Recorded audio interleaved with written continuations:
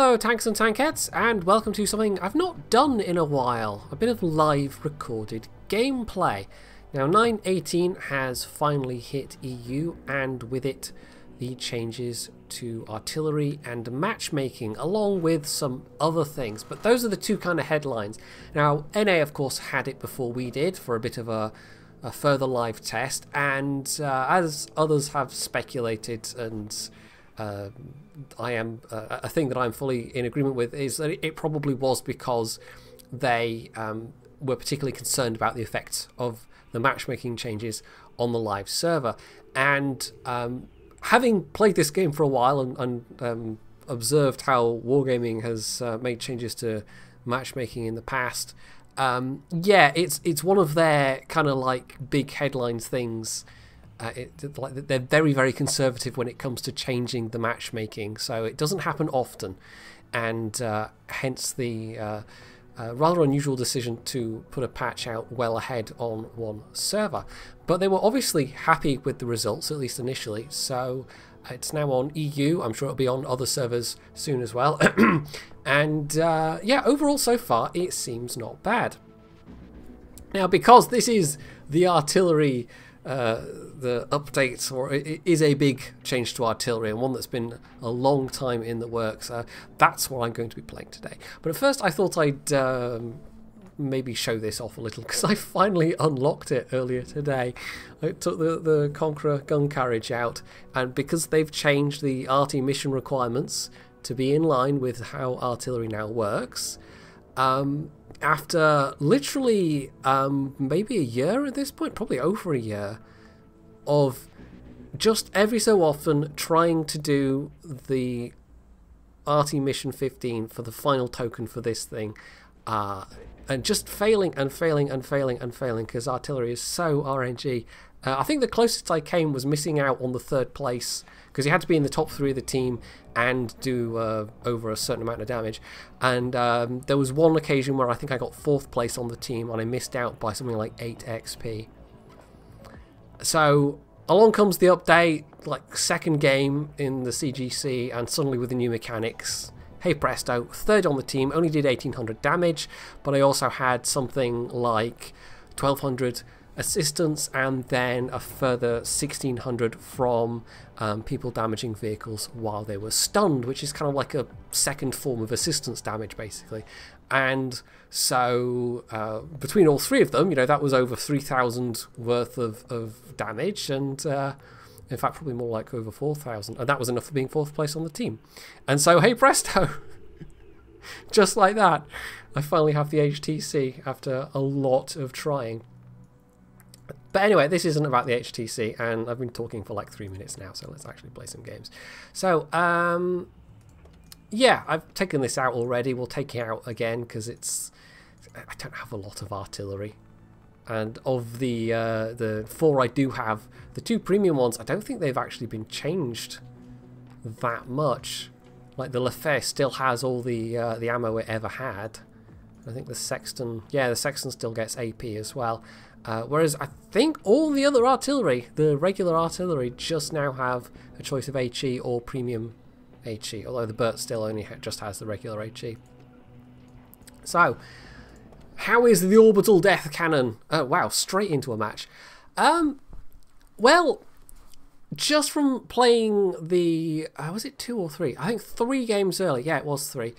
Already, just from the point of view of playing artillery, which previously was an immensely frustrating, unreliable experience, you're not going to get the huge damage numbers anymore, but you can still get decent scores, and you can still help out your team by tracking people now with the larger splash radius and with the stun mechanic. Now the thing with the stun mechanic in particular is you have to be very careful firing around your own team's tanks, because you've got this now much larger radius. I mean, just the standard AP on this is what, 9? Actually, I don't think it says there, but it's something like 9 meters, 10 meters, and then, or is it 12? I can't remember. It might be 12 actually, but I mean it's big. It's a big radius, and so you are well in danger of doing bad things to your allies when you don't need to. I wonder if it should be here or over there. I don't know. Everybody's going up, so we'll see how it is. They've also put in a new artillery view, which is... I don't know how often I'll be using that, so maybe going to take a little bit getting used to. But let's try a shot there, and actually splashed an ally, but there you go. You see the things popping up there. So because I tracked him, I'm getting the assistance damage. I also stunned him. So yeah, I took a little bit of health off allies there, and that's... I was not expecting that RU to actually drive forward at that point, but he did. So in some ways, you know, it's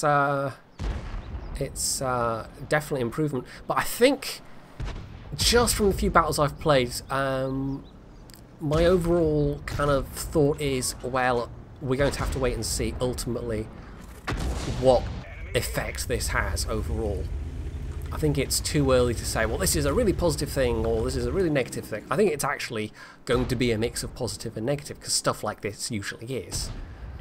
So once like a couple of months have gone by, we will definitely know a lot more how things are in terms of, you know, the unintended consequences, especially. Because that's the kind of wow, they're really pushing along that line. Yeah, that's always the thing that's gonna catch you out with stuff like World of Tanks, where you know, you throw real players into the mix and suddenly all bets are off, because people do things you don't expect. That's one of the difficulties of game design, multiplayer game design especially, is how do you account for people doing all the weird and wonderful things that you don't expect them to. I think we should probably help these guys out a bit more. So yeah, I've done... 1500 damage so far is not bad, but, you know, some of the hits maybe would have been bigger. I think my reload on this is actually better as well. So, yeah, like, time will tell, and Wargaming have said that barring... You know, if this doesn't really work out, then what they will do is probably just remove artillery entirely. So there we go. So I didn't do a lot of damage there, but I have forced him to back off. And conversely, well, this is not good. If I tried to help that tiger, I probably would have killed our own tiger. But yeah, let's help this guy out. Now we've got the upper ground. They've got Stridswagen over there, but I think we're winning this one reasonably well so far. Uh-oh. That's not good. The RU's going to get behind. Now, this is a situation where I really am going to struggle to help out an ally. I won't be able to help without, actually. Because he's going to try and ass hug the one. There we go. But that just kind of caught the... never mind. Anyway, so I saved the T95. One thing I was going to point out on the HTC, actually, that is worth knowing, is spall liners now have a mitigating effect on the duration of the stun effect, and premium health kits do as well. So you get 10% for spall liners, and then an additional 5% for the premium health kits. So you can have up to 15% reduction in total, which is not nothing. Take out the Emil. Right, he was low enough health for that to happen. Yeah, this is definitely a much shorter reload, so even on that alone, this is way more comfortable to play. And it just, like, artillery feels more reliable, more predictable. And that's no bad thing from playing it. But then, of course, you know, playing against it, that's going to be a different experience as well. That is a thing that's also going to take a while to shake out, is the change in how artillery works is going to create a new meta, inevitably. And it's going to take a little while before that new meta, like before people figure out how to work with that. This is... I'm not sure why these guys here aren't, like, helping... I don't know. This T95 might be a bit screwed, maybe. Yeah, he is, unfortunately. Right, if they can keep this E100 spotted. So yeah, artillery is just... It's so much less frustrating now. It's just... It really is different. And... I think from that point of view, like, Wargaming have done a reasonably good job. And just compared to how artillery was, I would take this over old artillery any day, essentially. Like, artillery used to be just, I don't know.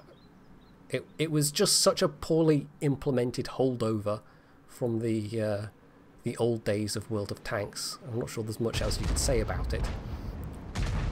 But some people will miss it, of course, because some people, you know, for some people, playing artillery was all about those huge damage numbers. There was that kind of psychological element. And that part is gone. You now have to fire more often, you have to be a bit more active. Although the essential core component of the fact that you're just sitting at range, firing over and over, just even that was enough to splash through fire. That's ridiculous. Yeah, like, that hasn't changed. But I feel like I'm helping my team a bit more now, if that makes any sense, when I'm playing artillery.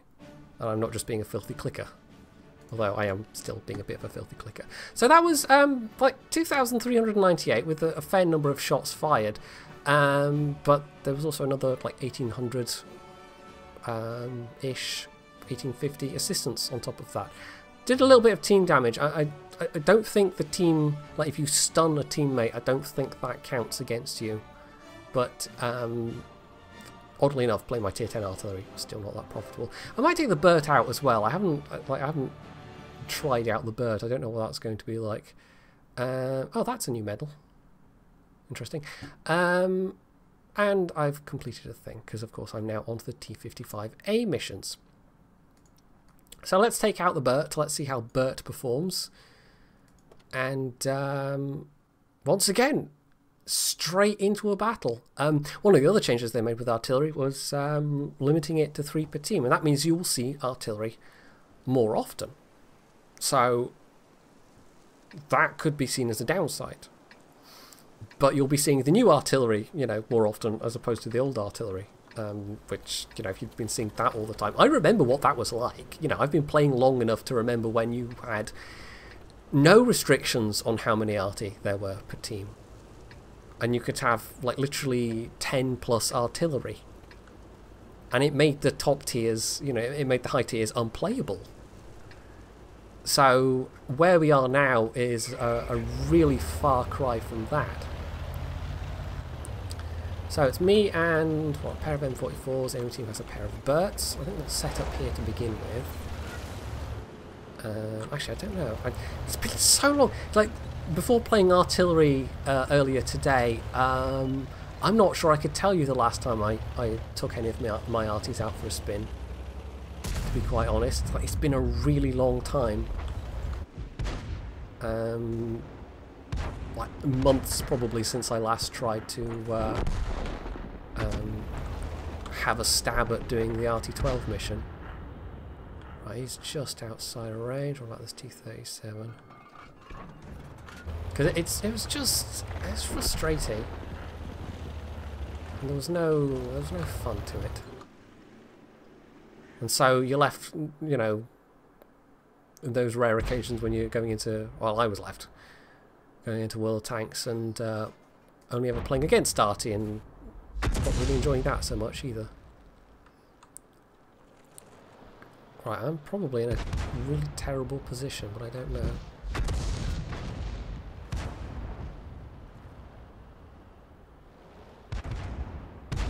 So you're going to go forwards, back? What are you doing? Of course, Burt's, even with a bigger splash, still has a really tiny splash. That Hellcat's not in a good way.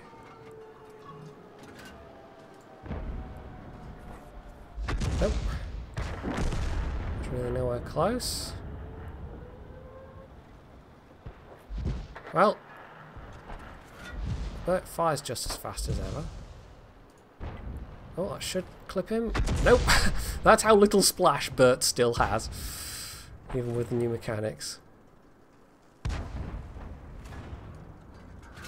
So he's still going to be pecking people to death with Burt, I guess, rather than accumulating lots of assistance damage.